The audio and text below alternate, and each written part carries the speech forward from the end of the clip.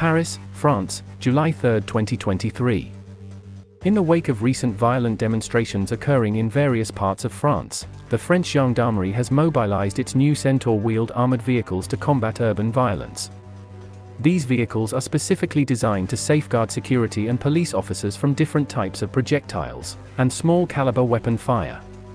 Formed in 1933, the Armored Group of Mobile Gendarmerie, GBGM, is a unit of the French Gendarmerie equipped with armored vehicles. Based near Paris, it serves as a governmental reserve for crisis situations where traditional law enforcement measures prove insufficient and military intervention excessive.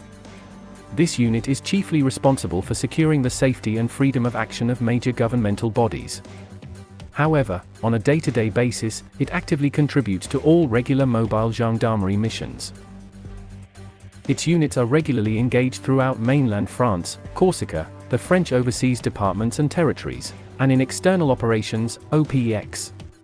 In November 2021, SoFrame, a member of the law group, won a contract to supply the French Gendarmerie with 90 new armored law enforcement vehicles.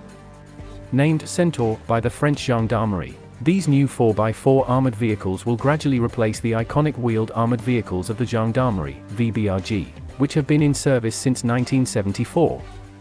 On October 26, 2022, the first of these new versatile armored vehicles, VBP, also referred to as Centaure, was delivered to the GBGM in Centaure.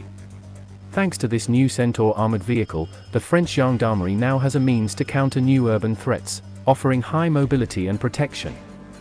The vehicle weighs 14.5 tons and measures 3.3 meters in height, 7.4 meters in length, and 2.5 meters in width.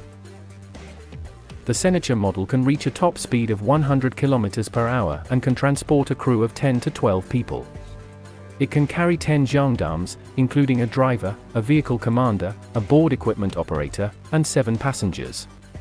The Centaure is equipped with various modern devices, including optronics, remote firing and grenade launching capabilities, and more.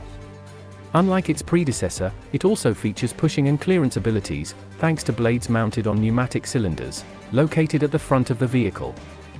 As there has been a regrettable intensification in aggression against law enforcement, their response vehicle must be safe, robust, deterrent but not aggressive, powerful, fast, spacious and comfortable for sustained interventions, and modular with easy access.